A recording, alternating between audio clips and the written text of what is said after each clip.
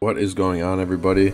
As you can see, I finally got my mic back, and as you can also see, we got a new truck, or I got a new truck, and this is going to help us out a lot for the business because obviously we have a lot more space to store and carry our equipment with us, and there's a lot more going into why I got a pickup truck rather than a van or any other kind of skid or trailer. But just wanted to talk about our plans going forward for this pressure washing season. As you know from last year, we did pretty well. We did pretty good with our two 2.5 GPM machines, but this year we're looking to upgrade. We already went to Harper Freight yesterday to look at the Predator 4 GPM machine. Done some research on it. It looks decent. It looks like a pretty good washer for the money. But we're still trying to figure out what is really going to maximize our efficiency because we do have two guys. We don't have enough jobs yet to where we're going to be sending two guys out. We're still trying to figure out that whole issue of what we're going to do if we only have one 4 GPM machine connected to a house, and we can't, because we most likely can't connect another 2.5 to the house as well, because that would just be drawing too much water for the house to handle. So we're going to be figuring that out. I'm going to keep you guys updated.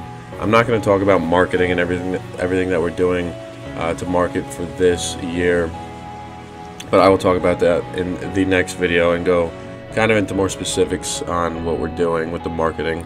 But for right now, our biggest plans for this year is to just upgrade our whole system, get our efficiency down, because right now it takes us way too long to wash a house. It takes us way too long to set up everything, to break everything down, because we don't have hose reels.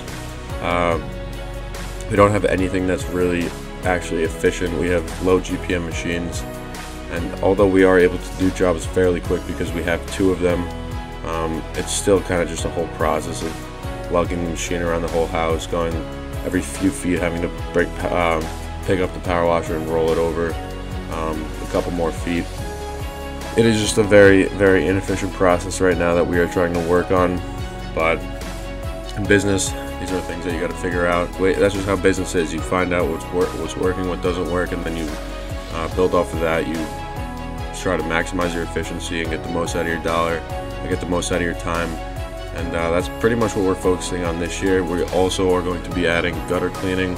We wanted to add junk removal as well, but for right now I think that's going to have to wait because we have too many other things to figure out. So adding that is just going to be a little bit too hectic, but we do want to add gutter cleaning to add some more seasonality so that we could work more in cold months as well, because it gets real cold here in the Northeast. Also, we want to start implementing this use of contracts, so we want to start getting people on contracts to do maybe a yearly house wash and 2 or 3 gutter cleanings, so that we could really start maximizing our annual revenue. So that's pretty much it for things that we are going to be implementing into our business, and I will be talking about all of the marketing and everything that we're doing on that side of the business in the next video. So definitely stay tuned and subscribe. Thank you for watching.